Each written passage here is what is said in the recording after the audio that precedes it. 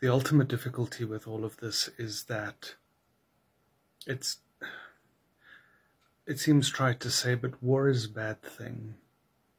We shouldn't want Iran to bomb Israel. The problem is that what has happened is that you've had white supremacist powers, the US, Canada, UK, the EU, Israel being the pet colonial project in this case.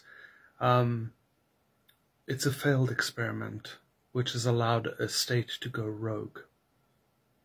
A state which has faced no consequences for its violent actions in the Middle East, and consequently they are now throwing the world into war, which is a bad thing. Iran is justified in the way that it is acting, but it is still a tragedy. Biden comes onto the world stage and says don't to Iran. A single threat, one word. You couldn't have said that to Israel. He couldn't have gotten onto his little podium and said the exact same word to Israel. Why not? Racism, white supremacy, colonialism. That's why. All of this can be laid at Biden's feet. Western civilization, quotation marks,